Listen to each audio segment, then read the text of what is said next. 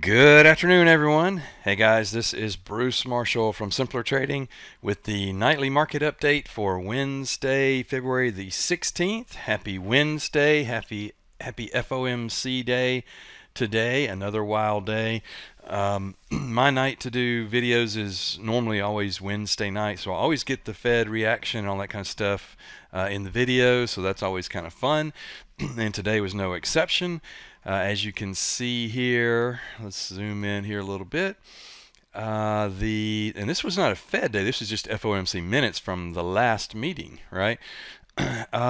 So right here is when the FOMC minutes are released, and we kind of chop around just briefly. Then we start going up and kind of consolidating, and then we take off, right? Pretty big move off the low there. You can see that low. 4425. Let me see. We went to 4485. Well, that's pretty easy. 60 points. So we had 60-point move off from low to high there. But that's in the last 2 hours of the day. So that's pretty. It's a pretty good move. So what happens now? Well, and why did that move happen? And basically, the Fed or the FOMC minutes were kind of reaffirming what Powell has been saying about the pace of rate hikes and reducing the balance sheet and all that kind of stuff. And the market doesn't like uncertainty, so there was nothing that they could, I guess, pick out of that was any different than what was already out there. And if you notice, if you follow this, closely, you know that FOMC minutes typically aren't that big a deal. Today was a pretty good move, and I figured it would be, just because of all of the action and interaction with the Fed that we've been having lately. So, we were kind of on our toes waiting to see what was going to happen here. So anyway, it was a little bit more than we expected. We actually did get a really good trade here. We scalped this into the end. Made a little money into the end of the day today, but that's what I've been doing lately, and that's what I've been saying in all these videos, is that we've been doing as far as the bias trades, which is the trade service that I run.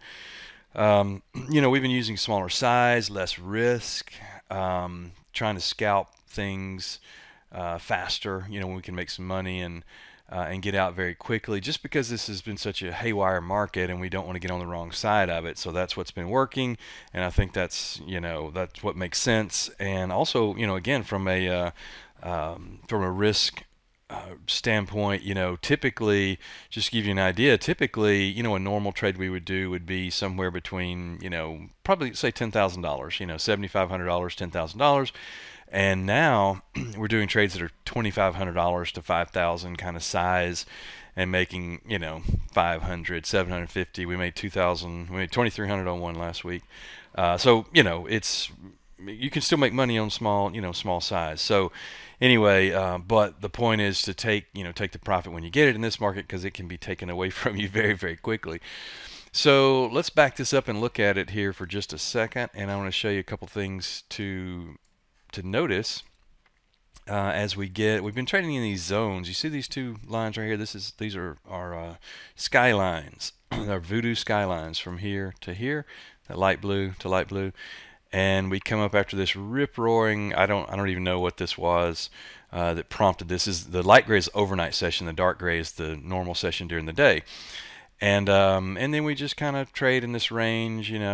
It's kind of normal, but you see this one, skyline to snowline here, we trade in this range, right?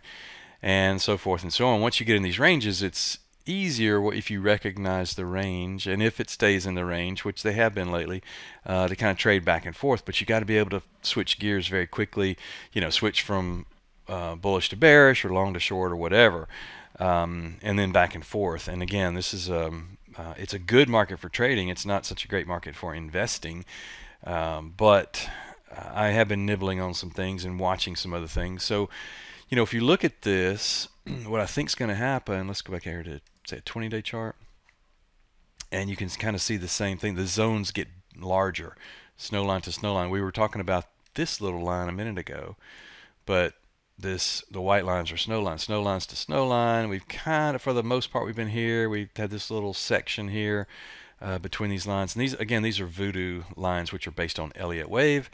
So you can kind of see patterns. So what I suspect will happen, I think, especially after today's pretty bullish turn there, I think we probably keep going, and we probably come up here back to the snow line, maybe through to this upper level where we've double dipped it before or double topped it before. Maybe, I don't know. It's all still very we have to take it day by day and all that kind of stuff, because we just don't know in this market. But again, if you're going to be in this market, you've got to kind of understand what to look for, and again, be willing to kind of come in and out quick, on shorter time frames with smaller profits and all that kind of stuff. And again, just trying to preserve capital and keep the risk low and that type thing. So that's the way that I've been handling it. So again, if we look over here and go out a little bit further, and this is the ES, we'll look at the NASDAQ in a second. Same thing. What is likely and to be aware of is we come back up to that snow line. That's at 45.38, and this is the ES, right? So 45.38, and get everybody in here long, and then take this back down. And my first target would be this October low right there. And second target would be down there at 4,100 if we fail. Now, I still think this will happen whether we fail here or we keep going and we fail here, or we keep going and fail from here, or we keep going and fail from here. I still think we revisit this area. Unfortunately, and I'm bullish, but unfortunately, I think that's kind of the way that it's going to play out. Part two of that is that going to take 2 weeks or 2 months or 6 months? Who knows?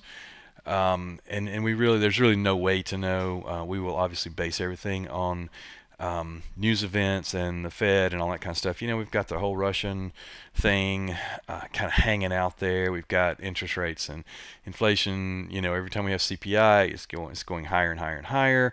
40-year high inflation right now, and and that doesn't include the everyday items. So I think the real inflation is probably more around. It was CPI came in at what, 7.5, and we're probably around 10.5 in reality.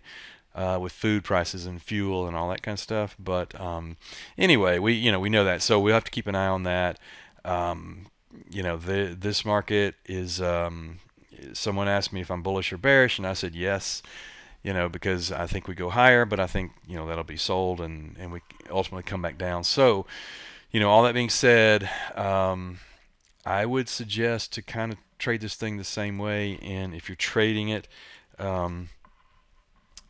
Trade smaller size. There's a time to get super bullish, and or super loaded up. Like, for example, here. Now, this is a pretty clean run. You just buy any pullbacks you get. You buy any pullbacks, and you just keep making money through moves like this. Once you get into all this craziness and zigzags and everything, big question mark. We just don't know. So, size smaller. Take profit when you can. That type thing. If we do go back up to those higher levels, I'll probably be starting to do some black swan kind of stuff on the downside and go out maybe 6 months or something like that.